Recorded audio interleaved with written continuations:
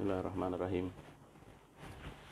Al-Fatihah biniyati mana wa aslafna salihin wa bi anna Allah yunawwiru qulubana wa qawalibana ma'at tuqa wal huda wal afaf wal ghina wal mauti ala dinil Islam wal iman bila mihnati wal imtihan bihaqqi sayyidi waladi adnan wa likulli niyatin salihah wa ila hadratin nabi sallallahu alaihi wasallam wa ila arwahi azwaji rasulillahi tahirati ummahatil mu'minin wa ila arwahi ساداتنا الخلفاء الراشدين وإلى أرواح ساداتنا الأئمة المجتهدين والعلماء العاملين وصوفية المحققين وأهل الذكر والتوحيد ومشايخ هذه الأمة لأن الله يغفر لهم ويرحمهم ويعلي درجاتهم في الجنة وينفعنا بأسرارهم وأنوارهم وعلومهم ونفحاتهم في الدين والدنيا والآخرة. الفاتحة. أعوذ بالله من الشيطان الرجيم. بسم الله الرحمن الرحيم. الحمد لله رب العالمين الرحمن الرحيم مالك يوم الدين إياك نعبد وإياك نستعين اهدنا الصراط المستقيم صراط الذين أنعمت عليهم غير المغضوب عليهم ولا الضالين آمين. Bismillahirrahmanirrahim. Assalamualaikum warahmatullahi wabarakatuh. First of all, I suppose before beginning on our discussion this evening on metaphysics and Islam, can I please know if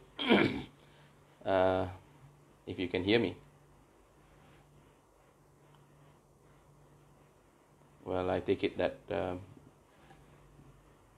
I hope that you can hear me then, inshallah. At any rate, the topic that we wish to discuss this evening, Metaphysics of Islam, is certainly not a topic that we might be discussing every day, or perhaps even not one of those discussions which is casually held without proper, say, intellectual, philosophical training. But nevertheless, I thought of attempting this, giving an overview based on the book of our teacher, Professor Wan Muhammad Noor, and the rest of the things that we have been reading from the writings of our scholars.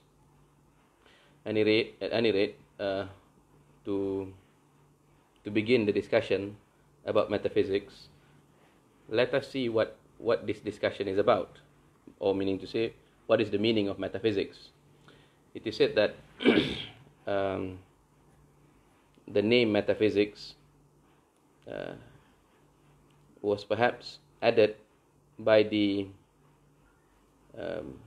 Aristotelians. They were people, amongst the editors of the works of Aristotle or the lectures of Aristotle, having looked at and arranged the thought of Aristotle, after having discussed elemental physics of the nature of the world, there were certain discussions that went beyond his physics of the elements, and this certainly perhaps contributes to the name of the title, metaphysics, meaning to say that which is beyond physics or after physics. Some Muslim scholars or Arab scholars tried to render metaphysics in Arabic in its literal name, ma wara at-tabi'ah, what is behind the regularities, what is behind the physical world, what is beyond the realm of, say, appearance. And others, like Ibn Sina, for example, and several other Muslim philosophers, metaphysicians, and theologians, they prefer the term ilahiyat, that talks about God, the divinity, or the divine. Now, these are some of the names which is applied to the discussion of metaphysics. Supposing we say, well, what about the modern world? Do we have a metaphysics? Well, either you are conscious or you are unconscious. There will be some notion of reality that is at the basis of all your judgment, that is at the basis of all your evaluation of the world. So that kind of metaphysics, ultimately, as Professor Naquib al-Attas has said, will depend on what you consider to be ultimately true and real. Perhaps for the modern West, they have left this question of what is true and real to the realm of science, to the realm of empiricism, or what is the realm of sense experience and scientific reasoning. Or perhaps some of them allow for philosophical speculation based on the data of sense experience, based on the data of the studies of science. Now they arrange it into a worldview. Now that is what they call metaphysics in the present time. So then, if we were to ask that, on the other hand, what is metaphysics with regards to the religion of Islam? How do Muslims understand the notion of reality? What is real, anyways? So to answer these questions, of course, with regards to Professor Naquib al-Attas, whose account is given here by his student, Professor Wan Muhammad Noor, the first thing that we have to be aware of is how seriously Professor Naquib al-Attas takes the Quran. With regards to the religion of Islam, the ultimate source of what is true and real would be the Quran, because we affirm revelation, meaning to say God's words. And in order to properly do justice to revelation, to act with adab with regards to revelation, you must be aware that it is the words of Allah subhanahu wa ta'ala, the Lord who created all that there is. He is the source of all being and existence, shall we say. So therefore, the method that is applied by Professor Naquib al-Attas is a combination of the proper meaning of tafsir and ta'wil, commentary and exegesis of the Quran, following the tradition of the scholars before him. So, briefly, elements of Islamic metaphysics will discuss also the nature of God and the relationship between God and the world, the ultimate nature of the world as reality, as these are some of the elements which you would discuss in metaphysics. Let us, I think it is important, I suppose, in order to understand the nature of what is true and real, to look at the tradition of Islamic thought. I think this is a good direction to look at, because the scholars which Professor Naquib al-Attas had studied in his youth, which informs certainly his elaborate account in his later works, was Sheikh Nuruddin al-Raniri and Sheikh Hamzah al-Fansuri. So Sheikh Nuruddin al-Raniri, and I'm reminded to talk about this first by Professor Zaini Uthman, to discuss how your metaphysics is somehow also dependent on your epistemology, your theory of knowledge. Now let us look at the subject matter of metaphysics, which is God and the world. So for Sheikh Nuruddin al-Raniri, he distinguishes between the method of the philosophers, the falasifa, the Sufis, which is sometimes translated as the metaphysicians, and the mutakallimun, the rational theologians, or theologians that use the method of discursive reason, shall we say. First, he said, look at the account given by the theologians, the mutakallimun.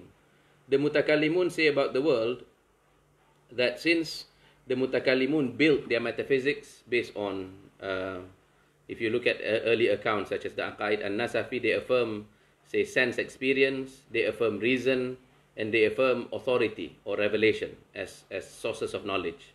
So with regards to sense experience, which they do not doubt, they experience the world to be something real, which is seen with the eye. So therefore they affirm its existence. So they grant the provisional notion of existence to the world. But they also, using their reason and using authority, because they affirm the Quran to be revelation of Allah subhanahu wa ta'ala, they affirm the existence of God. Yes, through reason and revelation, they accept that there is God. So therefore, since reason and revelation is synthesized, shall we say, into an epistemology, according each source of knowledge its proper place, they distinguish between the being of the world and the being of God.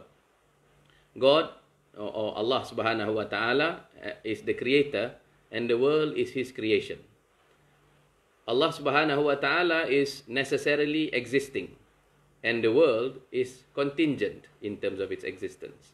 And by that contingency is meant that it is a possible existence. And its existence, its coming into being, is a result of the agency of Allah subhanahu wa ta'ala, who is God. In other words, the predication of existence to the world is a result of God's free choice of endowing the world with existence. So then they therefore affirm the existence of two separate beings. One which is necessarily existing, which is the source of two, which is the contingently existing, whose existence depends on the necessarily existing. The world is, of course, as they contemplate about the world, they affirm several predicates about it. They develop an atomistic metaphysics. For example, the theologians gave an account of the world being composed of atoms and substances, and out of the shall we say the atoms and the accidents, when the atoms are compounded as body, there are several accidents, meaning to say secondary qualities. They would have color, they would have all the things that we see of the quality of the things existing.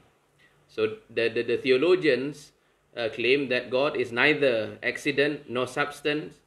God is not even a body, certainly, because God, based on the account of the Quran, laisa kamithlihi shay'un, that there is nothing which is akin to him.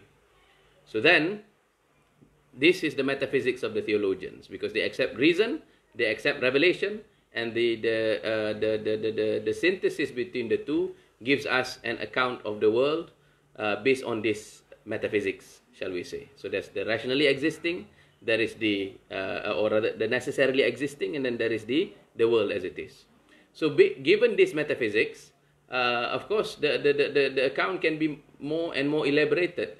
They developed this into a research program in which they considered questions about the existence of a void, in which the atoms and accidents form bodies. They considered whether perhaps there was temporal atoms on top of spatial atoms, and they developed this into an elaborate metaphysics. So basically, this is the notion of reality and truth. If you affirm revelation in terms of its implication, and you affirm reason. And this certainly means that the theologians also have some additional arguments, because they would, of course, in the more logical accounts, like the Barahin of As-Sanusi, and even the Iqtisad fal-i'tiqad of Imam al-Ghazali, in this theological text, they would labor the arguments as what is called the Kalam cosmological arguments, and several other rational proofs which they use to demonstrate the existence of this uncaused first cause, the necessarily existent being, through which this world comes to be as it is. Now, this is one major account of metaphysics. But Ar-Raniri doesn't stop there, certainly. Sheikh Nuruddin Ar-Raniri mentioned that, like the theologians, the Sufis, and by this he means a particular tradition of Sufism, the one whose school perhaps can be attributed to the teachings at first and foremost to Sheikh Junaid al-Baghdadi, and he of course had his own sources, meaning to say in terms of teacher, until it reaches the companions. But from the school of Junaid al-Baghdadi until it reaches the sanad or the silsilah of Sheikh Nuruddin Ar-Raniri, the Sufis affirm, of course, the veracity of report coming from sense experience, reason, and revelation. But they also affirm additional sources of knowledge, which is intuition. The one that has established intuition as a source of knowledge within the tradition of Islamic thought was Imam al-Ghazali. Yes, he established the veracity of intuition as a source of knowledge, whereas the previous theologians, especially An-Nasafi, for example, he mentions that at least in for the generality, ilham or intuition is not a source of knowledge. Imam al-Ghazali and the later theologians who are impacted by al-Ghazali affirm intuition also to be a source of knowledge, but only to an elect few, a select few, those who have been trained properly within the Sharia and who has been practicing the Sharia and several other requirements. And this sort of intuition also, it's not something that you can be willful about. It is as a result of divine gift ultimately.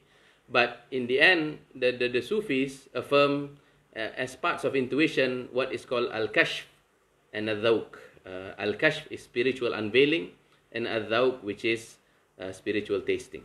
So out of the affirmation of these sources of knowledge, and within the spiritual tradition of tasawwuf, and of course contemplating deeply in the nature of the Quran about certain verses about the nature of reality and truth, they discern a more subtle metaphysics. And what is this more subtle metaphysics? While not being radically different from what the theologians propose, the metaphysicians arrive at the notion that first, while affirming God to be the necessarily existing, they discuss the meaning of being in a more subtle manner. Being, or wujud, or rather that. What is the essence of something? So as the nomenclature, the science developed further, the Sufis mentioned that, well, what does it mean to be? Supposing we ask that question. What does it mean to exist? So for Ar-Raniri opens that work, the Hujjatul Siddiq, by saying that, well, the constituent being of a thing, yes, of a shay, of an entity, is its entification, its ayn, its huwiyah, its individuality. Yes, so to ask of the being of a thing is to ask for its entity, its nature as an entity, its individuation, its mahiyah, its quiddity. Quiddity is the Latin translation of the Arabic mahiyah, which is rendered in English literally as the whatness of something, the answer to the question what, meaning to say how a being is understood in terms of its specific difference.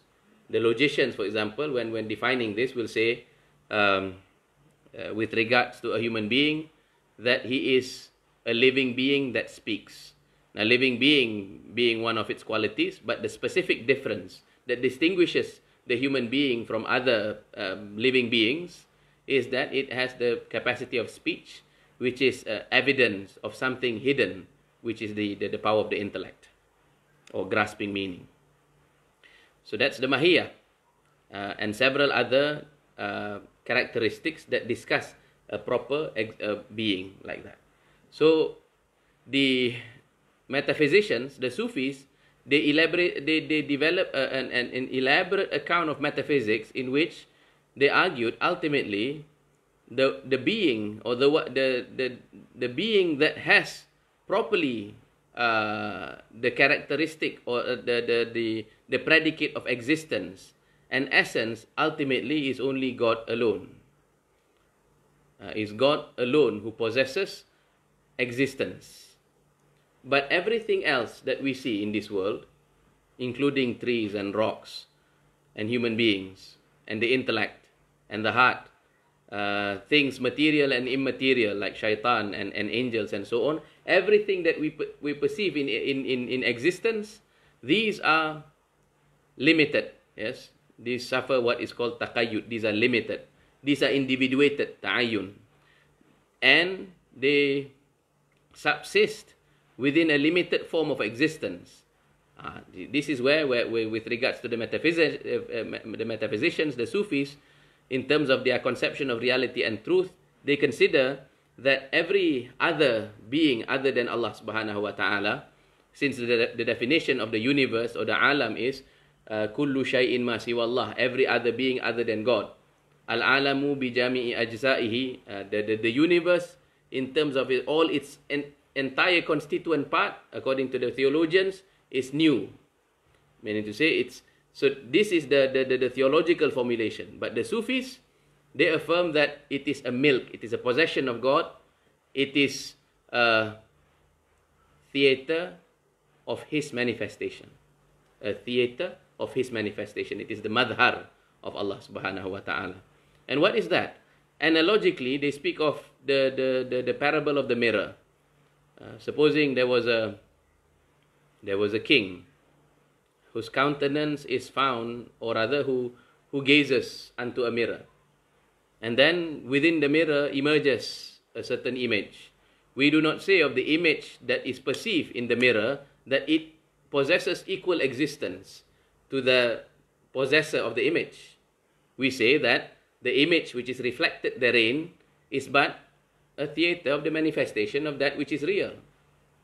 So the metaphysicians, the Sufis, they describe of this world as we see, as we perceive. They do not deny of its existence, but what they deny of it, or rather, but what they affirm of it is that this world is but a shadow and dhil. And what do we mean by a shadow? That means to say, without the existence of the source of light, without the existence of a particular object that upon which the light falls, there will not be a shadow. So the world is described by them as a theater of his manifestation. It is described as a shadow. It is described as a possession of the true and real being. It is also given the description, the world as we see it, as a metaphorical existence. Yes, wujud majazi. Why do we say that it is metaphorical in existence? Because its existence is dependent on the real being, which is God. And then furthermore, it is also described as relationally existing, what is called wujud idafi. Its existence is dependent on the true source of being. Added with this notion of being and existence of the world as we see it, is their affirmation that God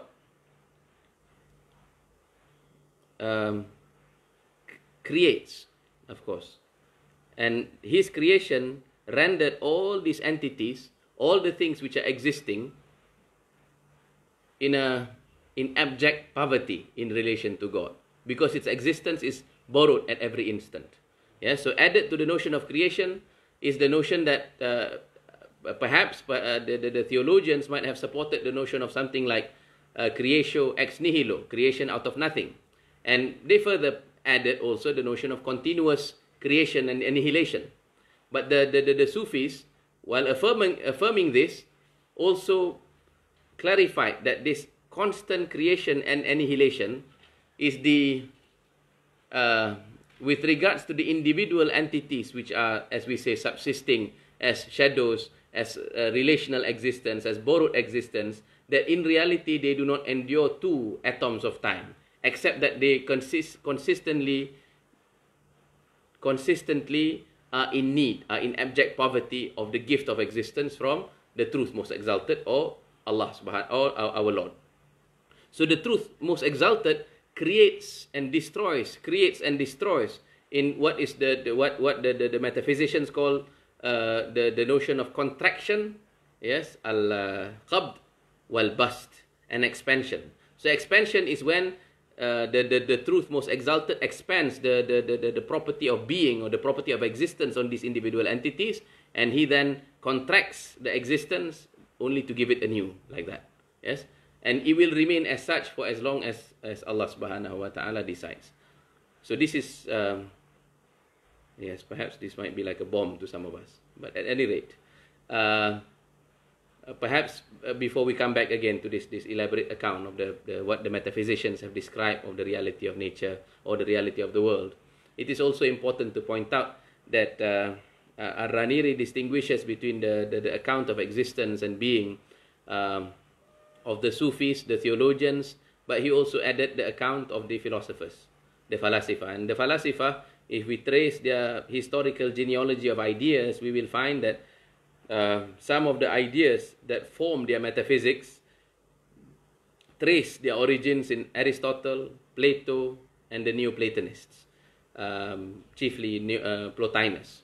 The account of being and reality, according to the philosophers, so to speak, if they were to follow the emanationist account, yes, of the Neoplatonists, they affirm that, of course, the source of being is God, but or rather this being, this entity, the necessarily existing, but yet this being has no control over what is external to itself, meaning to say the physical world. The physical world is the result of an emanationist metaphysics, as if it was a ray of light the ray of light that proceeds eternally from the sun. So basically, the world as we see it is the unexpected outcome, or the outcome of the activity of the being, like that. And that original being has no power to curtail, to restrict being unto everything else. And this continues. Although they affirm being and becoming, that there are things generating and there are things undergoing corruption. But as a whole, as the entire system goes, every species and existence of things, they continue to subsist and exist eternally aparte ante and eternally aparte post, meaning to say eternally without beginning and eternity everlasting, like that. Now, so the account which is given in the in Ar-Raniri's Metaphysics challenges the if the account of so the account of metaphysics given is by Ar-Raniri, therefore challenges the notion of the philosophers, because it returns back again to the notion of reality as outlined in the Quran. Yes, Sharifah Haja is asking if this is about metaphysics of Islam, what then is the physics of Islam?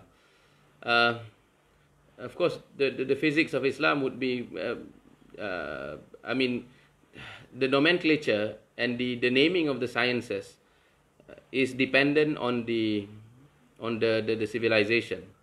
I think that the naming of the subject matter in Islam would be different from what the Greeks would proceed, because the Greeks, they proceeded from individual entities which they never doubt its existence, and for them, the Greeks, they affirm that being is that which fills space.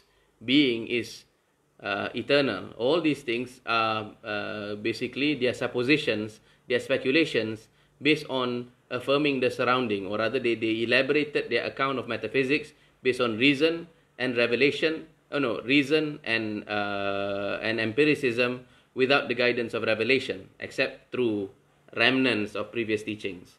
But in the case of the religion of Islam, we already have in the Quran discussions about the nature of the alam, the nature of the world. And the world in Islam is already described as the created book of Allah subhanahu wa ta'ala. That God, as it were, is the author of the universe, and the universe is to be discerned and to be understood based on the faculties that we have been given. So within this account, the notion of the world, it develops from that Quranic description of reality external to you. However, even within the accounts of the Quran, I mean, I remember one time our teachers like Dr. Wan Suhaimi mentioned, when asked, how is it that the Sufis can arrive at some of these accounts, assuming supposing we don't know what is the content of that intuition, what is the positive content of the intuition, how is it that they can arrive at the conclusion of this continuous creation and annihilation? Isn't it the case that our experience of time is enduring? Our experience of space, our experience of our day-to-day experience assumes that the world is something of a stability. Well, we have certain accounts in the Quran in which Allah subhanahu wa ta'ala said, Kullu shay'in halikun. Everything is in a state of perishing, except for God. Or kullu man alayha fan. Everything on the plane of existence is in a state of perishing, except for Allah subhanahu wa ta'ala's countenance. So, although the theologians whose metaphysics and whose epistemology might rest on say day-to-day experience, might affirm that perhaps that destruction is of the ultimate and the final destruction of the world before Allah subhanahu wa ta'ala resurrects everything. But the Sufis, who, as we said, undergo this spiritual tasting, they will experience it in a more intense manner, in a sort of agitating manner, or a sort of internal agitation that they get to experience the creation and the contraction and the expansion of existence at every moment, so to speak, such that while maintaining the outward meaning of the verses, they undergo a deeper and a more intense form of experience of reality and truth. Of course, with regards to tasawwuf in the Islamic intellectual tradition, it wasn't always the case that they were, in a sense, metaphysicians who elaborated an account of metaphysics. If you study, for example, Syekh Abdul Samad Palembang, he grades or he distinguishes between different genres of books on tasawwuf. He mentions, for example, there are certain books of tasawwuf which is beneficial knowledge to all, which is prerequisite to all higher forms of tasawwuf, and that is tasawwuf understood as religious ethics. And these are, for example, mainly in the writings of, say, the Bidayatul Hidayah of Imam al-Ghazali, the books of Imam al-Haddad, like the Risalatul Mu'awana, including the Ihya also, whose purpose is basically the refinement in this case focuses on the ethical training of the nafs and how to make oneself more obedient to God and to experience to experience greater clarity in understanding one's relationship to Allah subhanahu wa ta'ala. At a higher level is the tasawwuf of the heart, in which he includes, for example, the books written by, say, Ibn Ata'illah as-Sakandari, like the Kitabul Hikam, and also the books of Sheikh Abu Bakr, the book of Sheikh Abu Bakr bin Salim, which is titled the Mi'rajul Arwah. These works deal with the reality of the human self, the reality of the human spirit. It deals with the reality of confronting man and God in terms of an ethical relation. Meaning to say, at this level, the notion of Tawheed of the Sufis have ascended from the generality of the Muslims. At the level of the generality of the Muslims, we affirm that God is all-powerful, at least theoretically or in reason. We affirm that there will be an afterlife, and so on and so forth, which is the foundations of the Aqidah. But the Sufis who ascend to a more elite form of level, I mean to say the tasawwuf of the heart, they begin to see the unity of Allah subhanahu wa ta'ala in terms of actions. The Tawheed al-Af'al, meaning to say that God is the sole efficacy, the sole source of efficacy of everything. That He determines the extent of everything which happens at every level. La tataharraku dharratun, not even an atom moves except through His command or except through His idhin. And they affirm a greater and closer understanding of Allah subhanahu wa ta'ala, or the relationship between the human individual and his Lord. This is still at the second level, in which Syekh Abdul Samad Palembang said that it is better to complete and focus on the first level before you can ascend to the second level. And what more, as for the third level, it is only for the consummate, at least based on the scheme of Syekh Abdul Samad Palembang, out of the fear that first the limitations of language and the limitations that comes with lack of training, that you might end up being, that knowledge might end up being detrimental to you rather than beneficial. So at the highest level, then, this is tasawwuf as metaphysics, and this is that out of the accounts given in this Sufi metaphysics in these works, of course, certainly it includes the writings of Ibn Arabi and his commentators, but also some of the writings of Imam al-Ghazali, which has been classified as to discuss this notion of metaphysics, like the Mishkatul Anwar, like the several sections of the Ihya, like the Kitabut Tawhid wa Tawakkul in the Ihya, and also, of course, his books which are classified as al-Madnun, the one that is prohibited for those who are not its proper recipients, shall we say. So therefore, when we discuss the metaphysics in this sense, what is important is to return again to the definition of tasawwuf.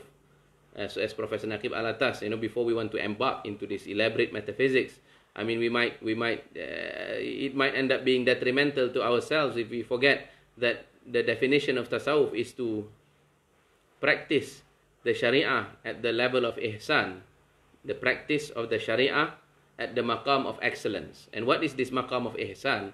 It is the maqam or the station through which a servant worships his Lord as if he were to see him. And if he is incapable of doing that, then it is the worship of the servant that is cognizant always of the Lord's knowledge of himself, his consciousness of the existence of Allah subhanahu wa ta'ala.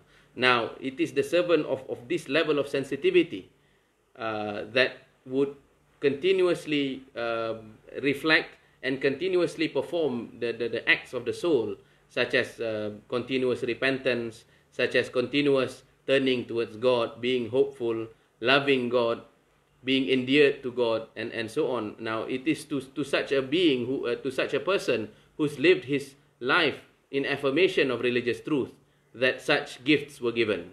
And they are the ones who then, upon their return from that intuition of existence, the experience of reality at the higher level, they return then to pen their works to describe what then is this, the metaphysical structure.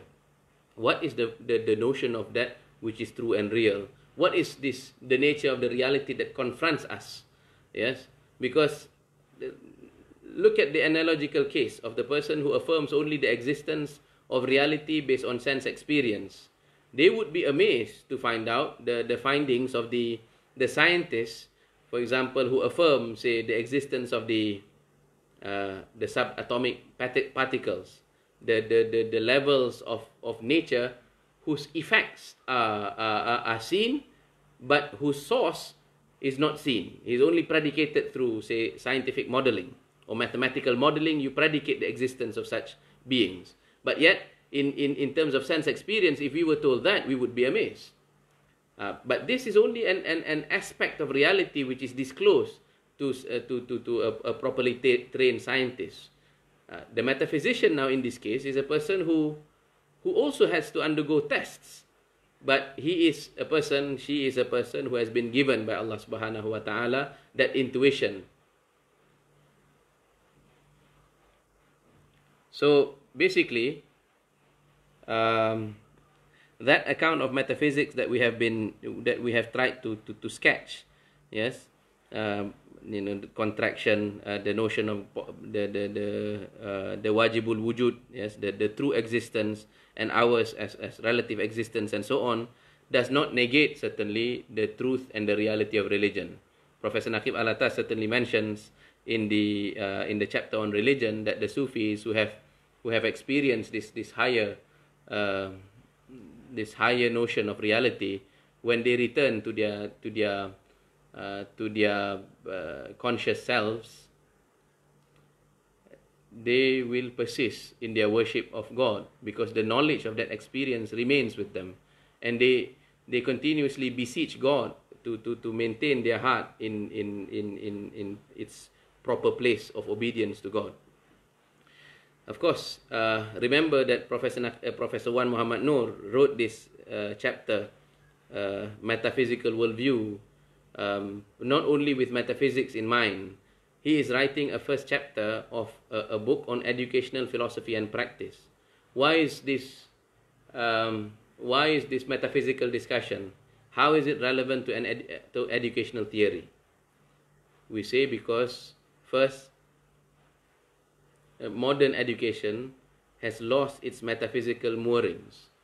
If you lose the notion of reality and truth that can disclose to you what is your ultimate values, meaning to say what is most important in life, what ought to be the aim of education, then education will mean a sort of exercise, a sort of practice that merely, say, actualizes certain types of potentials which is relevant to the technological, industrial, economic society. So therefore, you will focus the entire educational process on actualizing, say, mathematical skills, technological skills, the ability to handle and to deal with the disruptive economy that we live in today, and so on and so forth. Or if you cannot give that, then at least you give the promise of success. So that's the notion of education today. Or perhaps another school of education will consider that the purpose of education is to disrupt the present order, how to challenge the hegemony of the present structure. Or an education may be designed in a humanistic manner, to promote, say, for example, the aesthetic taste and so on and so forth. But all these, notice, in these philosophies of education, their account of metaphysics is, in a sense, empty. Yes, their metaphysics doesn't give them value, doesn't give them what ought to be, what ought we to struggle for and to strive in life. But as for Islamic metaphysics, when we mention that the most important element in the metaphysics of Islam is the existence of God, and God is then the source of our value, because God determines and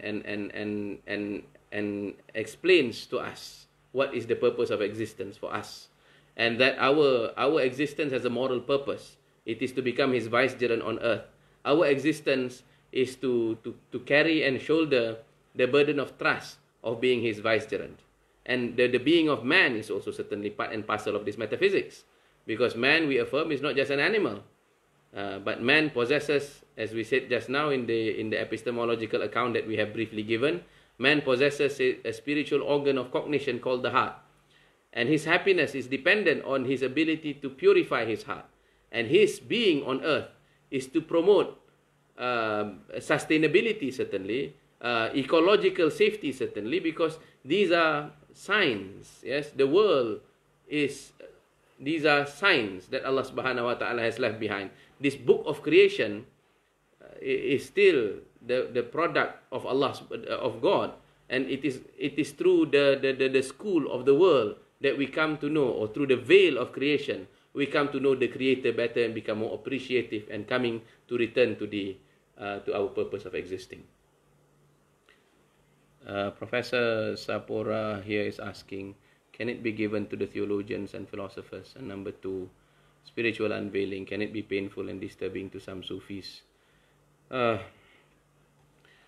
are, shall we say, Prof. Al-Attas was talking about intuition in Islam and the philosophy of science, and in several other parts, in several other of his writings.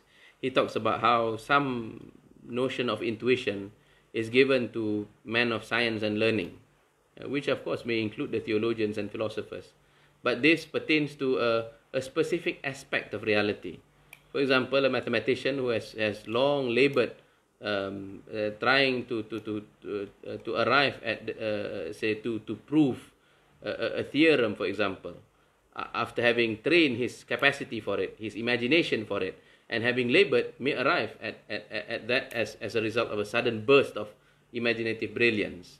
And we have documented cases of such intuition happening to, say, men of science and learning, and sometimes even musical virtuosos and so on and so forth. People who are experts even in military strategy, for example, report from time to time given an intuition about things. And of course, the philosophers also, those who labor a lot about the notion of, say, justice, those who think about the meaning of, say, political strategy and so on and so forth, may arrive at this very specific aspect of intuition. However, the intuition that Professor Naquib al-Attas is talking about, that is given to the prophets, that is given to men of God, like the awliya, now this is a different type. This is of a higher nature, because it unveils to them the notion of reality and truth. It gives them the answer to the question of what is the entirety of existence all about. They experience certain internal experience with God. Yes. As for the spiritual unveiling, al-kashf, can it be painful and disturbing to some Sufis? Of course, Prof. Al-Attas has used the term, in his writing as agitation. But Allah subhanahu wa ta'ala also mentions in the Quran, La yukallifullahu nafsan illa wus'aha. God will not burden a soul with more than what it can bear. So Allah subhanahu wa ta'ala will know just the right amount of knowledge that a soul can bear before He grants that kind of knowledge. And another case, of course, is reported, is written in Prof. Al-Attas' Intuition of Existence, in which it is mentioned there that Dhul Nun al-Misri said, do not grieve for the one who is lost to existence. Because, you know, at supposing periods of being unveiled, and then maybe from time to time that experience does not return, that may cause sudden grief also. And this, I'm not talking about the higher Sufis, wallahu alam, what they feel based on their accounts. I mean, even people who are regular worshippers, those who are ardent and peaceful servants of Allah subhanahu wa ta'ala, the beloved worshippers of Allah subhanahu wa ta'ala, they too know that from time to time their worship of Allah subhanahu wa ta'ala, they felt very close. They felt the beauty of the pining and the longing. But at times that experience is lost to them. So that can be painful and disturbing, certainly. Yes, we have come to, I think, at about the end of the first hour. If you have any questions, you may write them here. I will try to answer them.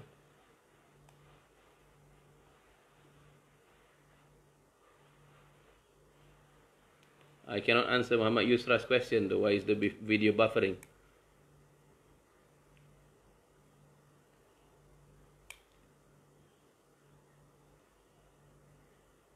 Any other questions? Is there a method or procedure that one must go through to arrive at the experience of intuition of existence?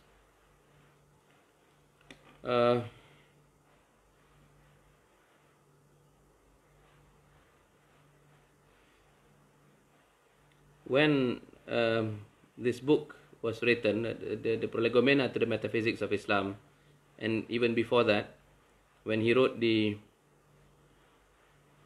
positive aspects of tasawwuf, at least in its written form, the intention wasn't to highlight the necessarily, I say, wasn't to highlight how this intuition of existence is to be practiced until you reach that experience. But if you are asking now about a method or procedure that one must go through, this would be found in his axiological writings, like the Meaning and Experience of Happiness in Islam. Meaning and Experience of Happiness in Islam, there is contained, you will find that Professor Naquib al-Attas affirms the method of Imam al-Ghazali, the methods of Imam al-Ghazali, you know, the methods of mujahadah, the method of living yourself, your entire life in the experience of submission to God. But will that method guarantee an intuition of existence? That ultimately is left to Allah subhanahu wa ta'ala, is left to God. Because even within that chapter, Intuition of Existence, Professor al-Attas mentions that there are several levels through which a person experiences these things, and of the limited type and of the more superior type based on the khawasul khawas and so on. And people of the past, I mean, how they were able to do that. I mean, if you look at the mujahadah of the likes of Sheikh Junaid al-Baghdadi, sure, I mean, his writings are theoretically brilliant. I mean, if you look at his epistles, for example. But we know also that these were not people who were free from amal. I mean, they were people who get to the higher regions based on their worship of God. I remember that in Imam al-Ghazali's Ayyuhal Walad, it is mentioned there that Junaid was asked, I mean, by a person who saw him in a dream after his passing. He said, what was the case with you, O Abul Qasim? Junaid al-Baghdadi, rahimahullah, qaddasallahu sirrah, he mentions that, well, tahat tilkal ibarat, and this ibarat, this isharat, these were not the things that saved us, he said. But it was the rukai'at, it was the supererogatory prayers that we pray at night. And also, of course, the strongest support of the practice of tasawwuf as a means to arrive at the experiences, although the intention ought not to be the experience of the intuition of existence, is the hadith, the saying of the Prophet, in which the Prophet, in the hadith Qudsi, Allah said, my servant comes close to me or approaches me by performing the duties, the religious duties that I have set upon him. And he will not cease to come closer to me through the supererogatory ibadat. Of course, by that is also meant to protecting and desisting from anything that would anger Allah subhanahu wa ta'ala. Because this sort of gifts is given to the beloved of Allah subhanahu wa ta'ala. It is not given unless the person is tested, unless the person is sincere and honest. And as Imam al-Haddad would write in his writings, he was saying that talabul kashaf, the seeking of unveiling, is one of the weaknesses of the student. Meaning to say, it is one of the means through which people slip on the path. And Imam al-Haddad, despite not elaborating the intuition of existence into a positive scientific account, we know that, for example, in his writings that talks about higher metaphysics, even indicated in the Risalatul Mu'awana, for example, that he was saying that the higher experience of dhikr, he was saying, is al-fana fil madhkur. It is to be obliterated. It is to be obliterated in the being that you're contemplating. Now that already shows or is indicative of the higher stations, except that the method that is preferred by the Habaib, preferred by the Ba'alawis, is to bury the secrets from within their bosoms. They do not disclose it. And you look at how Professor Naquib al-Attas also, when he writes about metaphysics, first, it is not known that he has ever lectured on the last 3 chapters of the Prolegomena to the Metaphysics of Islam publicly. He only talks about the matter of these things to some of his close students, and that too in private gatherings, like with Professor Wan, Professor Zaini. He may mention some aspects of that. So the purpose of writing the Metaphysics of Islam, and when he writes in this book, the author's note, he's saying that the teachers of Islamic, the religion of Islam, the teachers of science in this time, we must acquaint ourselves with this metaphysics. And why is it that we must acquaint ourselves with this metaphysics? So that we can build our philosophy of science, our philosophy of education on sturdy foundations. Yes. And as for the intuition of existence, that is left to existence to determine. Yes. All that we can advise is for us to try to be the best Muslims that we can be. What's the significant difference between the notion of prime mover and scheme of emanation, and why the Islamic philosophers were regarded as Aristotelian Neoplatonists? Are they combining the two? Well, in some of your questions, are found some of the answers. First, the notion of prime mover was thought about by Aristotle as a result of his metaphysics of form and matter, or hylomorphism.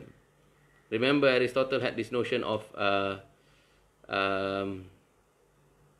he called fourfold causal spectacles, that for every being to exist, it must have a material cause, it must have a formal cause, it must have an efficient cause, and it must have a final cause. Now, the formal cause is the matter out of which a substance is.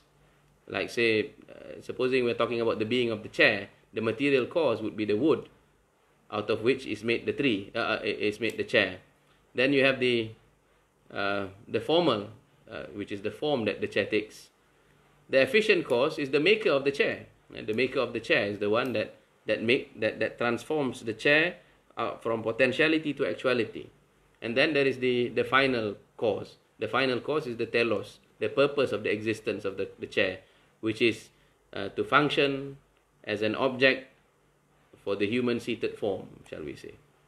Now within the scheme of hylomorphism, Aristotle notes that there are certain things which are purely matter, and there are certain things which are a composition between the two, and there are certain things which are pure form, and that which is pure form is the prime mover. The pure form is the cause of everything that exists, shall we say. How is this different from the scheme of emanation? Aristotle did not get to elaborate on his theory of creation, although ontologically he posited the existence of the prime mover. The elaboration of the scheme of emanation came later with the Neoplatonists, in particular Plotinus. Now he developed the scheme of emanation, basically on the notion that there is, say, the one being, out of which flows the mind, and out of which flows other things. So from this is where, the tradition of Platonism and Aristotelianism gradually became fused and became, shall we say, it became more and more interrelated, especially because Neoplatonists are Aristotelians in a certain extent. Plotinus certainly was. So, or meaning to say, they were free to use some of the ideas of Aristotle within dogmatic Platonism. So by the time these books were translated into Arabic from Greek and from Syriac, that tradition of Neoplatonism and Aristotelianism had already been fused. And also some of the historians of philosophy, historian of ideas, they mentioned that that's the cause. The cause of the confusion was that the theology of, rather the writings of Plotinus got confused to be, it was ascribed as the theology of Aristotle. So that's how gradually it became, by the time it got to the systems of Al-Farabi, Ibn Sina, and Al-Kindi, these, as it formed, as the elements of Neoplatonic Aristotelianism form part of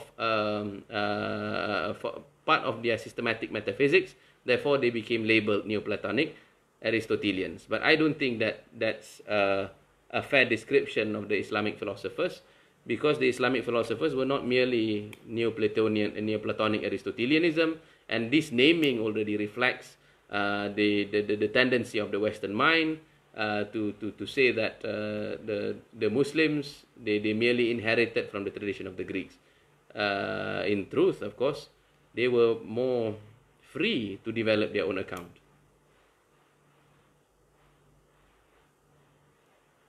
Now, Brother Hussam, can effect a reconciliation between Muslim theology and philosophy, just as it has achieved a great measure of understanding and unity between Sunnism and Shiism. Yes. If you look at the account given by Sheikh Nuruddin Ar-Raniri in the Hujjatul Siddiq, in which Professor Naquib al-Attas commented upon, he did say that in reality, the account of metaphysics given by the Sufis and given by the theologians, although they differ with some important, meaningful differences, but yet it maintains the relative places of things. In the extent that either you conceive of the world as a contingent existence, whose existence came about as a result of the creation of Allah subhanahu wa ta'ala. But if you were to supplement this notion of reality of the theologians with their theory of atoms and accidents and continuous creation, then you'll get very close to the notion of the metaphysical Sufis that talk about wujud idafi and to say relational existence, being borrowed of existence, and metaphorical existence. Meaning to say that there's also, although there's relevant differences, but yet it does not, the metaphysics will not necessarily draw a wedge between these two notions of reality, except for those perhaps who purposely look for this is where Prof. al-Attas said that in the history of the intellectual tradition of Islam, the two schools which are relevant in terms of metaphysics are the essentialists and the existentialists. But in either metaphysics you affirm based on your inclination, your experience, and your studies, either ways will still put God at the center of your understanding of metaphysics. It will still re-establish the role of the human being as servant to God. That's for the first part. and achieving a great measure of understanding and unity between Sunnism and Shiism, well, in the second part, it is because the primary differences between the two, shall we say, madhahib, the Sunnism and Shiism, provided we are not talking about the extremes, yes, is that, of course, they differ in terms of election of the Imam, and they differ also perhaps on certain Sahabah and several aspects. This was already debated upon by the theologians of the past. But where greater unity can be achieved in terms of Islamic metaphysics or intellectual Sufism is that we have seen how the Sunni theological scheme or the school of Islamic metaphysics have influenced, the Sunni, which was practiced by the Sunnis, have influenced the accounts of metaphysics given by the Shi'is. And for example, amongst the later Shi'is, who are metaphysically inclined, like Mullah Sadra, their notions, his description of reality with regards to some of the elaboration of the theory of wujud, at least, and on that plane, we do not differ. For example, on the primacy of existence, on the notion of the ihdathul alam, his explanation behind the renewal of particulars, the renewal of the world, these things we do not necessarily disagree. And that the world is the created word of Allah subhanahu wa ta'ala. So it can effect a greater degree of understanding. It might not necessarily mean reconciliation in the total sense, because that would obliterate all differences altogether. But at the very least, you will affirm a similar account of metaphysics that will keep intact at least the ethical structure.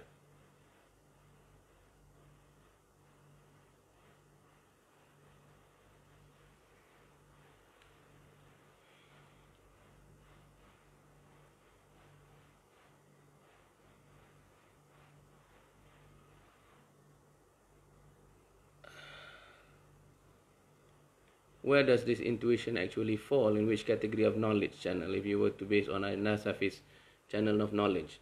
Well, if you look at Taftazani's commentary on al-Nasafi, he will mention that al-Nasafi mentions that ilham or intuition is not a source of knowledge. But on Taftazani's comment to that, he mentions that he clarifies that rejection of ilham as a source of knowledge. But supposing we want to maintain the three channels of knowledge within that structure, can we affirm the existence of an intuition as a source of knowledge? Then we can elaborate the account of reason. Yes, what do we mean by al-aqal? Yes, that the aqal, for example, despite having the functions of systematizing the data of experience, and also having several of its functions which has been described, is also part and parcel of the heart, which is the spiritual organ of cognition. So there is where the intuition lies.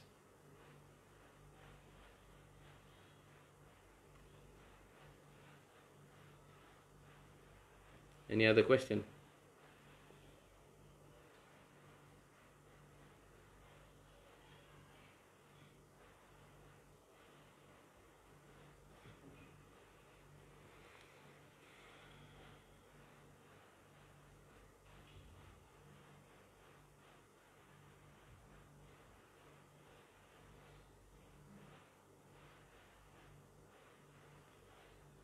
No more questions then, I suppose.